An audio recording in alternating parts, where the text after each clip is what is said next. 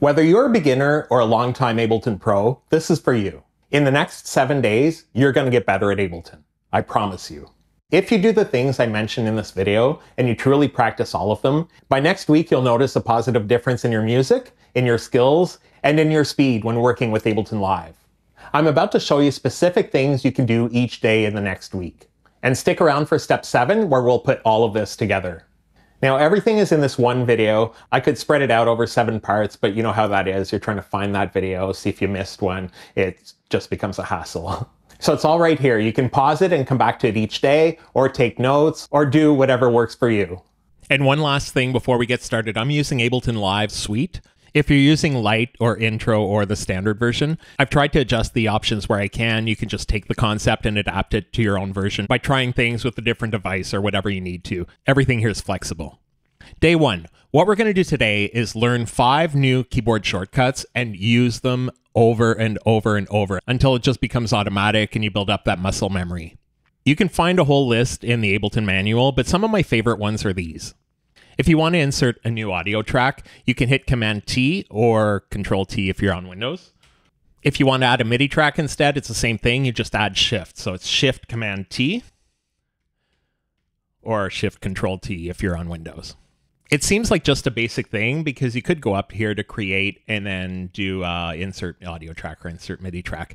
But anything that you do very, very often is worth learning the keyboard shortcut for, because you might just save a few seconds every time. But if you're doing it thousands and thousands of times, it really adds up. Another one that you might be using already, but if you're not, this is so useful. Sometimes if you're trying to change a setting and you need it to be exact, let's say we want to get -9, it can be a little bit tough to get it right on. If you hit Shift while you're moving around, it will let you have that fine detail so you can get exactly what you need. This one can be really useful because we always need more space on the screen.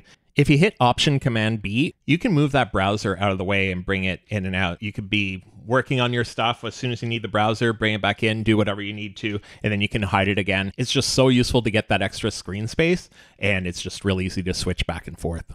Okay, this next one I didn't even know about until I was doing some research on something else and found this sort of randomly. If you're in Arrangement View and you want to reverse a sample, it's super easy. You just hit the letter R.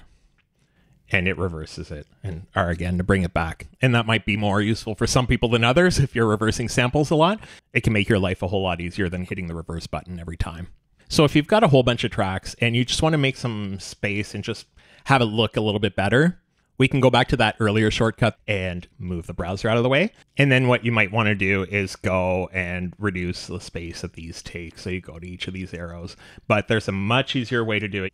You just hit Alt-U or Option-U, and you hit it a couple times until everything's minimized. Then all of these tracks are just taking up so much less space, and you can see your arrangement if I had an arrangement here. And then you can do the same thing, Alt-U, and unfold everything and have more detail.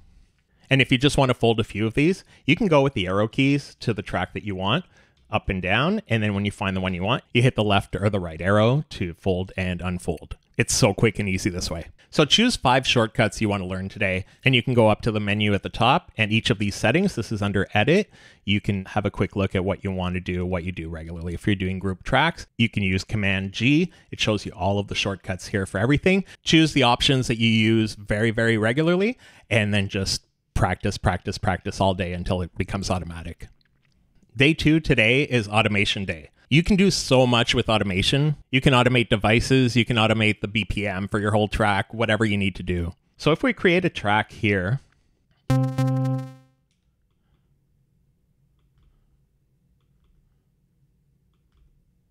you can do automation either in Session View here or in Arrangement View, which is this one here.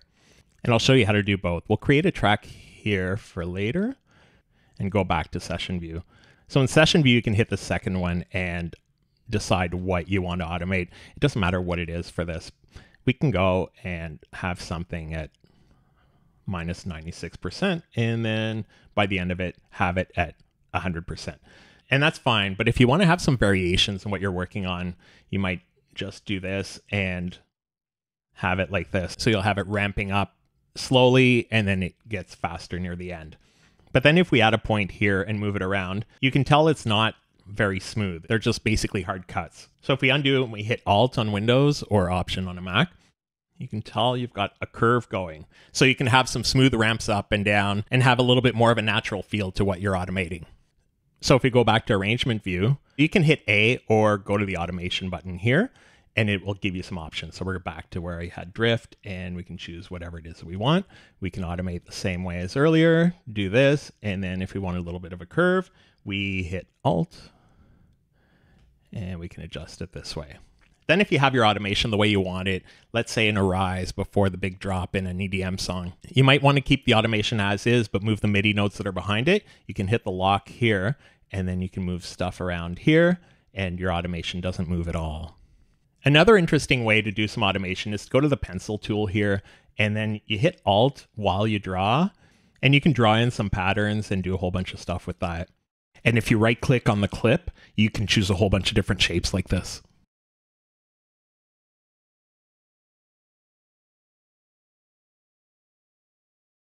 There's a whole bunch of stuff you can do, and even if you've been using automation for years, there might be some little things you didn't know about. Just practice and play around with buttons and spend the day automating stuff and see what you come up with. All right, you made it to day 3. I'm proud of you. Today we're going to learn a synth fully. We're going to learn everything we can about one specific Ableton synth. So you can choose whichever one you want to work with. There's operator, wavetable, the new drift, tension, collision, whatever. And if your version of Ableton Live is intro or light, you might only have access to impulse and drift. And if you're on an older version, you might not even have access to those, but you have simpler. It isn't a synth, but it'll do the job for what we need. So once you chose what you want to work with, you're going to go to every single knob, every single option on it, and figure out what it does. So you'll spend the day going to each of the different panels, if there are different panels, and just trying everything.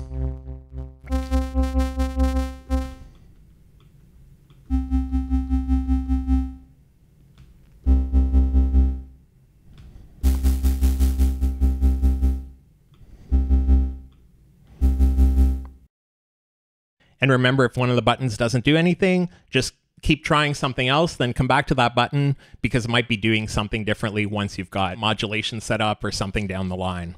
Just go back and forth and figure out every single button. And once you've done them all, go back and start over in a different order.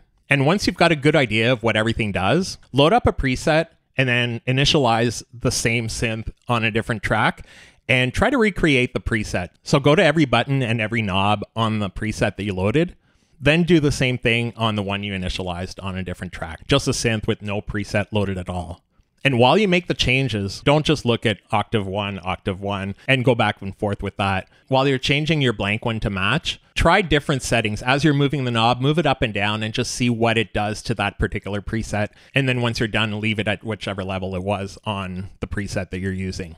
So as you're recreating this preset, you're learning even more about the synth and what it does based on whatever sound is coming out of that preset. So the way you would do this is, we'll use drift as an example. You'd go to instruments, search for drift, and then have this here. You can expand it and just choose any of these presets. It doesn't really matter which one we choose. Now we'll use one of the shortcuts that we talked about earlier, the Command Shift T. It'll load up a blank MIDI track, and then we bring drift directly here, where there won't be any preset loaded. So this is just in its initialized state.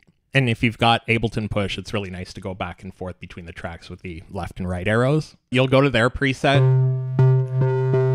and then go to yours, and then just start adjusting stuff back and forth. And just remember to pay attention to what the knobs do while you're doing this so you can learn what everything does.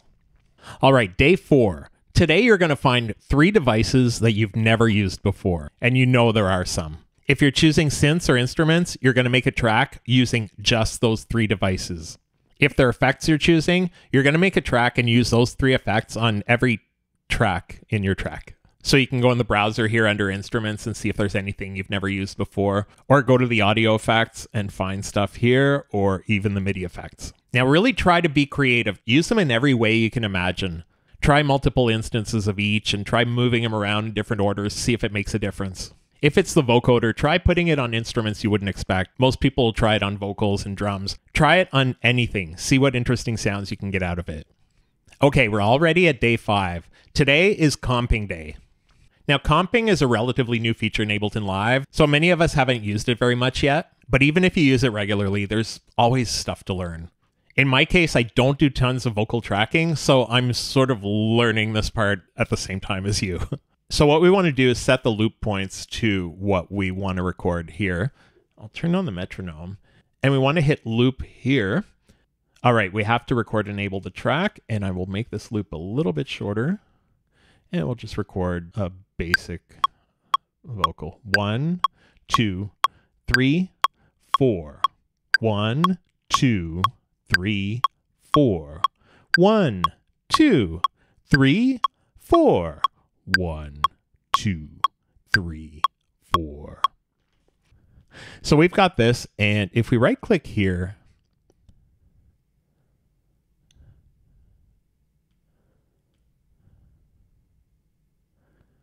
where is it? Okay, I couldn't figure out why this wasn't working. Usually when you right click here, it has your take lane options over here somewhere. And it turns out that when we turn the automation on earlier, we have to turn this back off. So you can hit the letter A or just click that button. And then you can come down here and you'll have show take lanes here. So it shows the 4 takes that we had, and the bottom one is the most recent one. So if we want to take a combination of each, so we've got that first one, do the 2 from here, 3 from here, and the 4 will be from there. 3, 4. So let's go back and listen to the whole thing. 1, 2, 3, 4. And we can mix and match. So we can change the 3 to this one. We'll do the 2 as a lower one, and we'll go back to this one. So 4. 1, 2, 3, 4. So you might have noticed when I choose any part of it, it chooses automatically. That's because this pencil here is selected. Otherwise, you'll have to choose what you want and hit enter or return, and that'll bring it up to the main lane. So you can do this with MIDI or with audio, and the more you practice, the smoother the end result is. You can work with these as if they're regular clips, so you can do some crossfades, you can copy, paste, move stuff around, do whatever you need. Once you're happy with what you have, you can just go back here, right click, and click on show take lanes again, which will remove them and put you back into your project as if nothing happened. All right, day 6, and tomorrow we put that all together for that final project. So today you've got some choices to make, and part of that depends on which version of Ableton Live you're using. If you've got Suite, you can do any of these 3 that I'm going to mention. If you're on Intro, you'll probably be going to the compressor. So we're going to learn another Ableton device in depth. The first one is the hybrid delay, which is amazing. It used to be called the convolution reverb, and then it was called Convolution Pro. Now they mix the convolution in with the regular reverb. But anyways, this thing can sound so good. And especially if you're able to get some other impulse responses and load them in here, you can get some really interesting sounds out of it. It can do so much. I love this freeze button, and it's worth spending some time doing some sound design with it and just making some really interesting sounds. Your other option is for today to be compressor day. There's a regular compressor and the glue compressor. They both can do some interesting stuff. It's just sitting there and learning everything you can about it. Compression is one of those things that when you're starting out, it can be a little bit tough to wrap your head around. So really trying them on all kinds of different sources, whether it's vocals or different instruments. And again, just learning what each knob does and just listening for that detail. And your third choice for today is echo. It seems like a delay isn't worth spending your time on, but trust me, this one is worth learning. I love the stuff under character. The ducking is amazing in this. The wobble is interesting, especially if you're making lo-fi or you need some variations to make your sounds more analog. There's a built-in gate. There's a whole bunch of modulation effects. This will keep you busy all day. All right, the last day, day 7. Today we put this all together. You're going to make one of these 4 sounds, or all 4 for extra credit if you want. But the catch is you can only use Ableton devices. Try including all of the ones that you use throughout the week. So there's a trailer boom, a whoosh, a rise or a build up, which is probably the most fun out of all of these, or a super saw lead. Now don't just spend a few minutes and be done with it. You'll want to go and listen to some examples of the sound you're working on. Really take the time, try to notice everything, the frequencies in it, how long it is, how the sound changes over time, and just try to make the sound as interesting as you can. Keep building onto it and see what extra levels you can add to it to make it bigger and fancier. And that's our week. Hopefully when you wake up tomorrow and you start working on your regular projects, you'll notice a difference in how you're working in Ableton Live, and your music is that much better. So thanks for watching, and I'll see you in the next video.